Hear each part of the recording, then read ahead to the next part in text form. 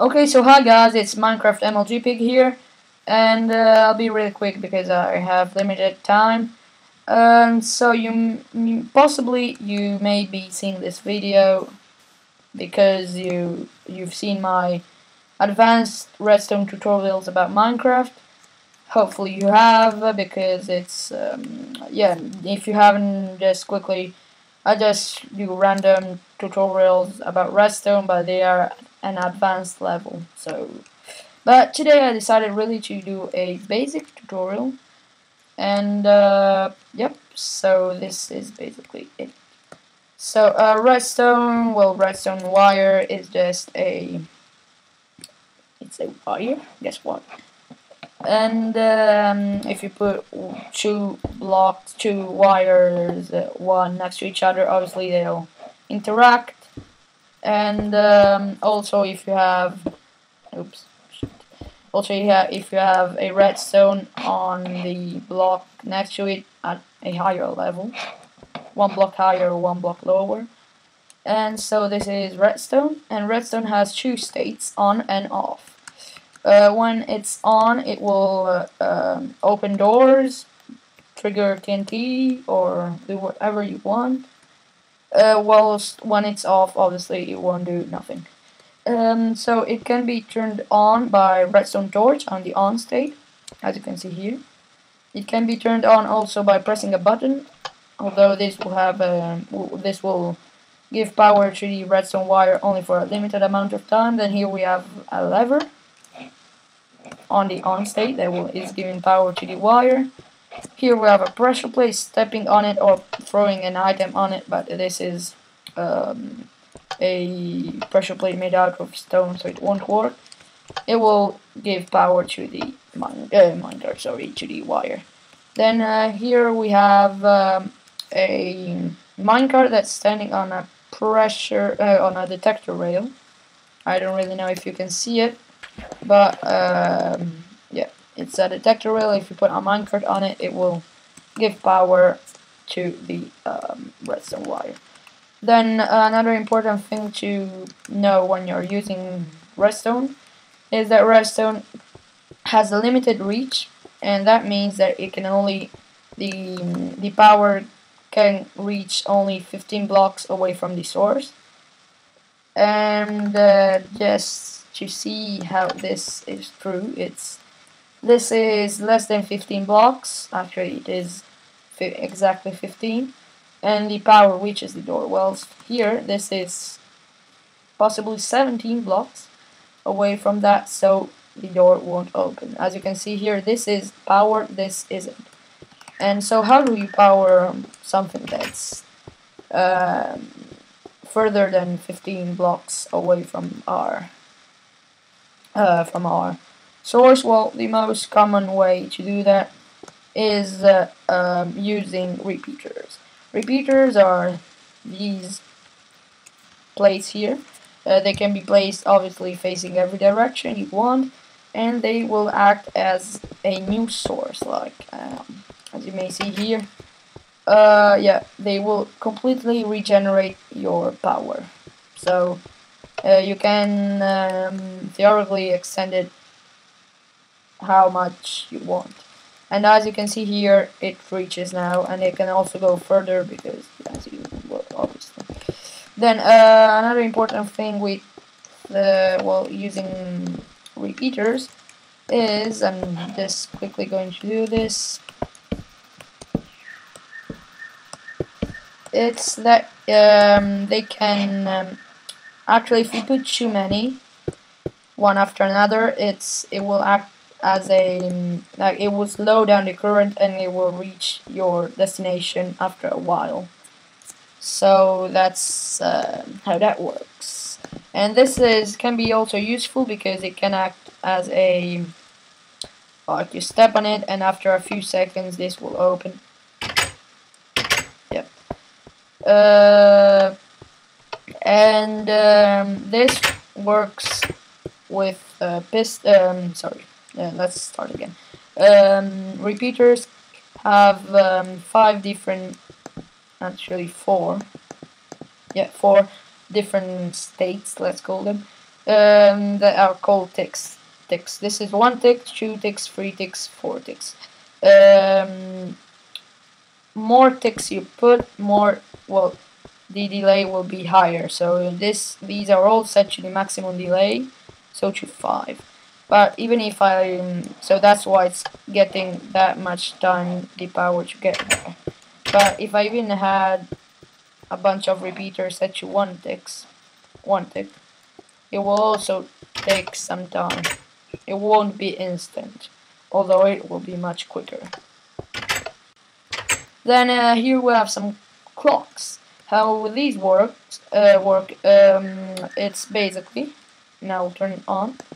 As you can see, it's providing a flashing current to the piston, and that's really useful if you want to do creations that include moving pistons, such as clocks, such as yeah, don't get confused with that sort of clock and that sort of clock. That's a timer, like it's on 12 in the afternoon, like that, okay?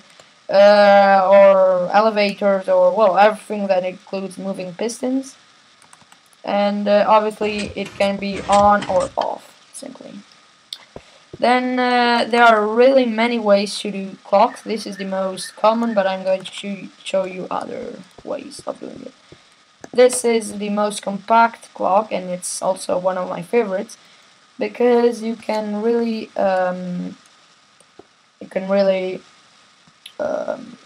set the speed. Yeah, it obviously has a limit, but as you can see, this is, I think it's maximum speed, but you can make it slower or again make it faster as you want. So this is even really compact. But by the way, I wanted to show that you can't just create a clock like this, because after a while the torches will burn out because they will be, I don't know how to say, stressed, possibly, because they will be on off, on off, on off, on off, and then it will break, as my tongue just did. They will burn out, literally. Then this is another type of clock that's really useful if you want to do a true clock that, as I said before, don't confuse. This clock is useful to make a clock like that tells you what hour it is. Because as you can see here, it has, while one row is on, the other one is off, and opposite, obviously. And that's going to show you if you want to, I don't know, pop it on one of your, I don't know, stick a piston and then 2 torches below, and redstone torches below, and everything works. Then this is all for the clocks. Now we're going to pass to gates. Hopefully in the next episodes I'll be doing more gates, latches, flip-flops. I mean, if you, I'll see that you've appreciated this video, I'll be continuing. If not, not. So like and comment and favorite, subscribe, do that shit. Okay. Then actually I don't have to show you this. Sorry. This is, I'm going to show you here. This is a NOT gate that I actually figured it out a few minutes ago that it was called NOT gate because it's commonly more commonly known as inverter. So it just inverts the power, as you can see here. Our lever is giving power to that, but our door is closed, and we'll have to put our lever on the off state to get the door opening.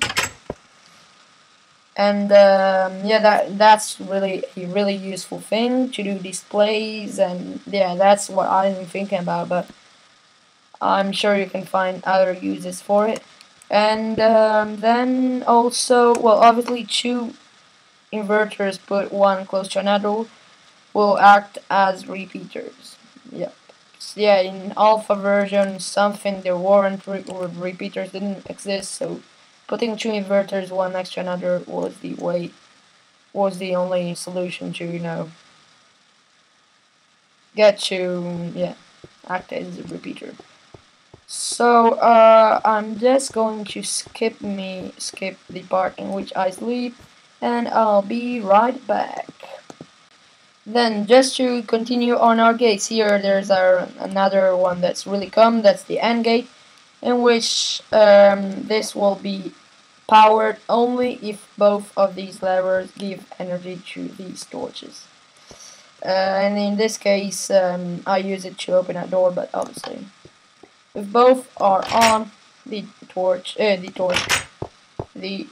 door will open, and that works because actually I don't think I've shown you this, but it's a bit obvious. So if you give power to a torch, to a redstone torch, it will turn off.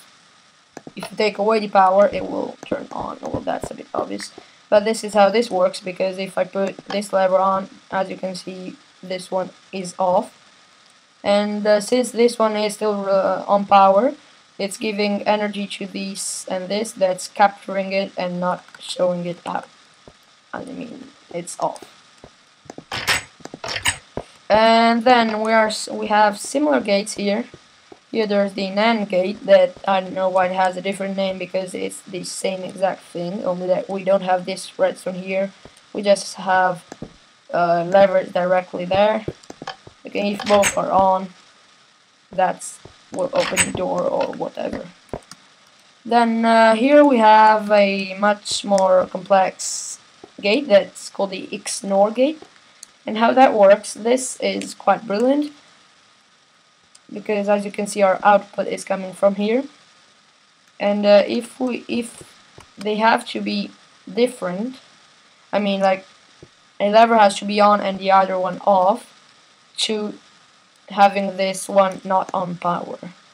So as you can see, if this one is on and that one is off, that's not giving away power, and if both are off, it's still giving away power. So this gives away power only if both are the same, and it doesn't give power if these two are opposite.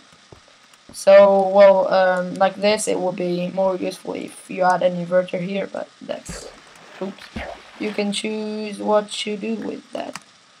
And I haven't got my redstone back, so then we have a lot of other gates. I have to be quick here. Here we have the NOR gate, really simple. If just one is on, this will be off. That's really the most simple gate I know. Then this is the RS NAND latch, and as you can see, this will turn off the left side, whilst this one will turn off the, well, its left side. That's the right side seen from the other lever. No, sorry. Yep, I've just mistaken. Sorry. Both. I forgot to say that both. I mean, if this is off and you turn this off, it won't work, because both have to be opposite for this machine to work. So, I mean, if that's not on, if it's off, this won't do nothing. This won't do anything, sorry. So again, this is the RS NAND latch, as you can see it there. Then here we have, oh well, I already said that. We have hopefully our last one, yes. This is a XOR gate, and this is the opposite of this one. Because if both are the same, it will not be it will be keeping the power for itself. So to give away power, they have to be different, one opposite the other. So one on and one off. As you can see, that's on. If I do the opposite, that's still on. Whilst if both are on, that will be off, and if both are off, that will be off again. Yes. So basically, this is all for the first part of our tutorial, and yeah, I really like to thank you for the, but I don't know if you will subscribe or something like that, and hopefully I'll be able to do a second episode with more complex stuff as flip-flops and other gates, and I will continue posting advanced creation tutorials, by the way. So see you